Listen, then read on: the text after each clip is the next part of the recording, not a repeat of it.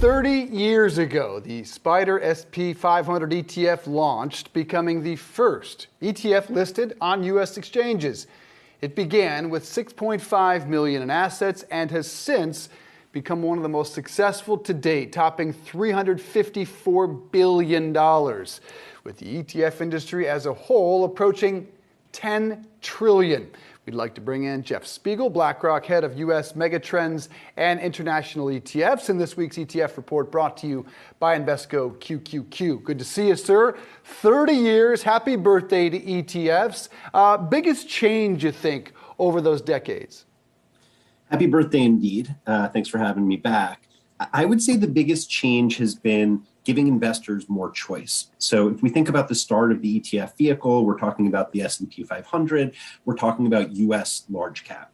Then we moved into a period of getting to US small cap ETFs, of emerging markets, of developed markets. We went more and more granular. We broke up US markets into 10 or 11 GIC sectors. We broke up international markets into 40 plus different countries. So the first sort of 20 or so years of the history of the ETF has been getting more granular. What I look after here at BlackRock in Megatrends is sort of one of the newer innovations of ETFs, which in some ways is going broader. When we think about indexation, we think about rules. How do we bend those rules a bit? How do we get more creative to capture themes, say clean energy or electric vehicles, across a value chain that breaks traditional geographic boundaries or sector boundaries or style boundaries? But all of this fundamentally is about giving investors greater choice. And we couldn't be more proud at iShares to be the number one choice of investors as the largest ETF issuer in the world 30 years after the creation of the vehicle. So Jeff, given the success, given how much money has been put into ETFs, what the industry is approaching $10 trillion in assets as we head into this year. When we talk about some of those thematic strategies, what you were just talking about, the next 30 years, what do you think that holds for the ETF industry? I think it holds more and more creativity. Megatrends, which is our sort of view at BlackRock of the long-term structural forces transforming the world, is a range of ETFs that we build focused on technology and demographics, urbanization, climate change, the rise of middle-class consumers in emerging markets. As those innovations continue to evolve, our commitment is to keep delivering ETFs so that investors can say, at the cutting edge of innovation, at the cutting edge of transformation.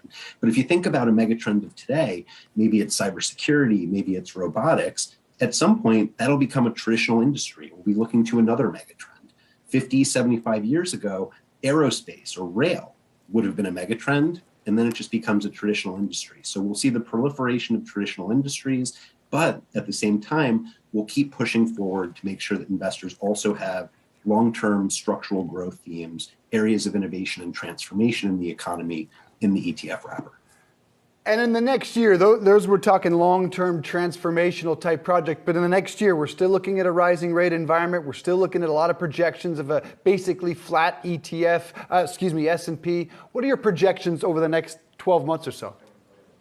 So in our outlook for the year, what we're really focused on is the return of dispersion. If you think about 2020 and 2021, when it seemed like no matter what you did, markets were up, in 2022, where it kind of felt the opposite, like no matter what you did, markets were down, they seemed very different, but actually have a really important commonality. And that commonality is dispersion was incredibly low. Stocks were just moving together. What that means this year, with dispersion already returning significantly, is investors have to get pickier. They have to be more thoughtful about what exposure they're looking for. And there's really three areas that we would highlight that we think investors can benefit from, even in this environment. The first is areas where we know money is going to be coming from government regulation and legislation. That's clean energy and electric vehicles, or tickers iClean, ICLN for clean energy, and iDrive, IDRV for electric vehicles. It's areas with near-term breakthroughs like genomics, mRNA vaccines, like neuroscience. Major breakthrough just approved against Alzheimer's, tickers there, iDNA and IBRN.